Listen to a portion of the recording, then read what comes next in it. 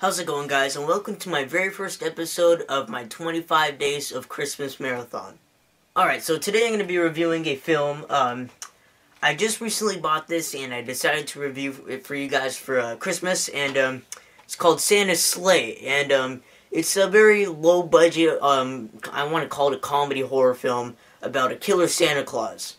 Now, to get into more detail with this story, it takes place 1,000 years before present day, and basically what happens is there's a demon who is supposedly the devil's son, but it never really quite says, but it's a demon who loses a bet to an angel, and the demon is forced to live as a man who brings all this joy and happiness to people on Earth, which is Santa Claus.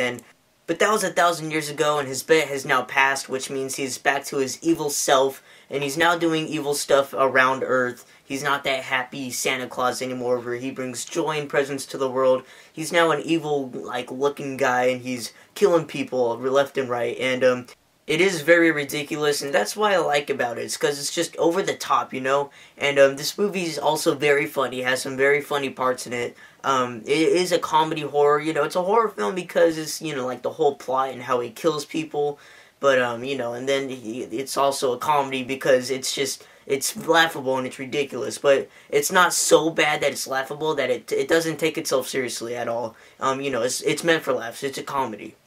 But then you have these two characters, which is a boy and a girl, and and then it has a little subplot where the boy likes the girl or the girl likes the boy, whichever, it doesn't really matter. But and they try to stop Santa Claus from killing all these people, and so it follows them, and Santa's going after them especially because they're trying to stop him.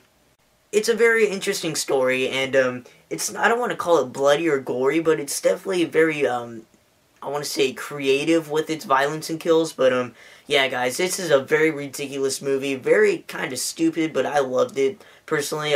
Definitely one of my favorite Christmas-related horror movies, I gotta say. This is a really good one. This is definitely one of those movies where you have to gather a bunch of friends on a Friday night or whatnot, and just watch it and laugh at it all the way through. It's one of those movies, where you have to watch with a group of people. But yeah, guys, so overall, I'd probably give Santa's Sleigh 3.5 snowmen out of 5. I really did enjoy this film. It is very great, and I do highly suggest you guys to get this if you don't have it, especially if you're a collector. If you don't have this in your Christmas collection, this needs to be in it, horror fan or not, because it's a great film. And I got it at FYE for about $5, so definitely if you could find it for a price that cheap, definitely pick it up. It's worth it. Alright, guys, thank you for watching this review. Stay tuned for my next reviews, and I will see you guys later.